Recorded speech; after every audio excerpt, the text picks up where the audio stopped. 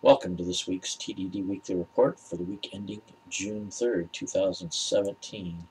This first article is from my friend Bob H., and it's from the Seattle Times. Paul Allen's colossal stratolaunch plane emerges from its lair. Yeah, if you look at this thing, it's hard to even get a scale from this. You can kind of tell that it is rather large, but actually its full weight is equivalent to a fully loaded A380, which is the largest commercial craft, I think, in regular operation now. But anyway, I'll give you a little bit from the article here. This is a launch system for satellites that was proposed quite a while ago and has been delayed numerous times.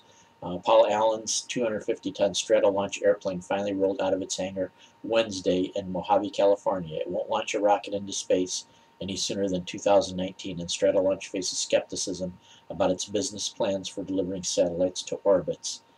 Paul Allen's monstrous I'll skip on down here. It will now spend many months on ground testing before first flight and is not expected to be used to launch a rocket into space any sooner than 2019.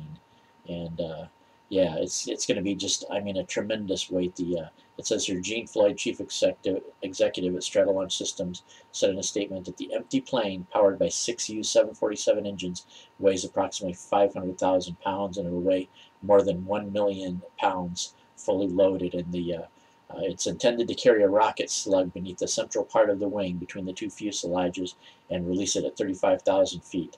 The concept is that the rocket will then launch into space and deliver satellites into orbit.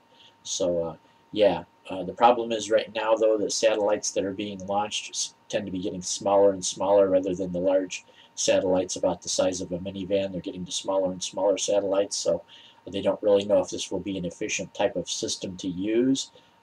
Maybe if they could launch 2, 3, or 4 of the smaller satellites simultaneously, I mean, at least you do recover your launch craft. You fly it up into the air 35,000 feet, launch the satellites, and then bring most of the stuff back. I mean, the launch platform at least, so you get some of the benefits like you do with SpaceX. But yeah, being that it's taking so long, and you already have places like, SpaceX and Blue Origin already doing it and being able to reuse part of their spacecraft, maybe a little bit too little, too late. I don't know. Don't know if it's feasible or not. I mean, there's one test model, and if something goes wrong with that and it crashes or something, they don't have a backup that I know of. So, best of luck to them.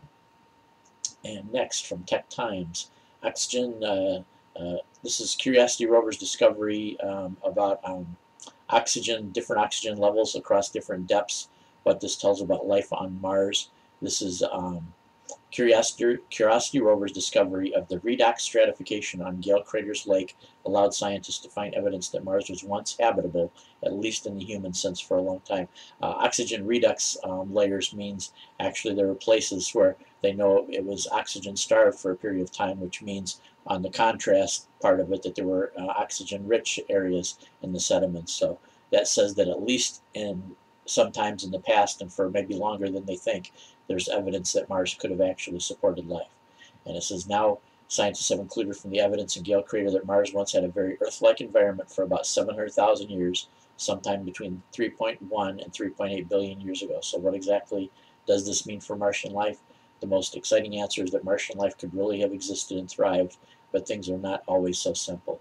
Yeah, I'm still not really thinking that at the most, if we send up the next probe, which is supposed to do a little bit more digging and a little bit more capable of finding life, I think we'll be very lucky if we even find multi-celled organisms. I mean, we may find single-celled organisms and things like that, maybe some simple bacteria, simple viruses, but I don't know. I don't know over that period of time, are we going to actually find anything that looks even like a simple creature with a seashell or a clam or a lobster or something like that? I don't think very likely. I mean, possible, but not very likely. So it says here, the researchers found that Mars experienced a climate change before it lost its atmosphere and became in its current condition. According to the study, Mars was first really cold before warming enough to have a stable Earth-like conditions before it dried up. The pattern seems eerily familiar. I don't know by that if they're meaning that, that it's something they think is going to happen with the Earth in the future or not. But anyway, quite interesting article if you get a chance to check it out. And last up, from the New Jersey Herald, hackers break into centralized password manager OneLogin. Hackers have gained access to OneLogin, an online password manager that offers a single sign in on multiple websites and services. One login said in a blog post that it couldn't rule out the possibility that hackers got keys to reading encrypted data such as stored passwords. That tells me that there is a backdoor to it then, or a master key. You want to call it either way you want to call it. I think the right kind of encryption, if you're buying encryption software to encrypt passwords, financial information, or any kind of files whatsoever, it should be that the customer's encryption is just locked into that customer themselves, and there shouldn't be any backdoor or any way.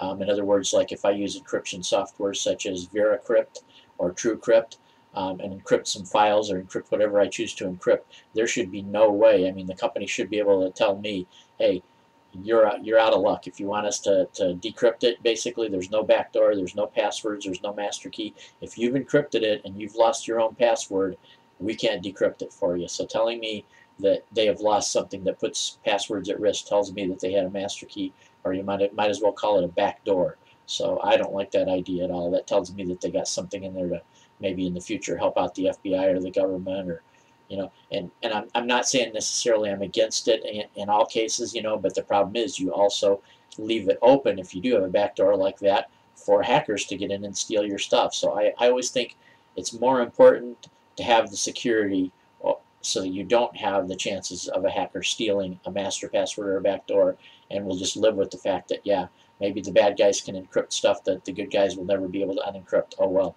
we'll just have to live with that. So that's my thing on that. It's not a very long article. It's maybe about only 5 paragraphs or so, but basically that's the gist of it. And that tells me that one login, no, that was not something that was trustworthy or something to be used. So be very careful about stuff you want encrypted. The reason why I use TrueCrypt and VeraCrypt is they're open source, so anybody can look at the code to see if anybody's put a backdoor in or there's any kind of weakness in it or anything like that. And so far, I haven't seen any credible evidence that there is any weakness, and if any ever is found in the future, they can correct it and do an upgrade to it, because it's open source. Everybody can look at the code.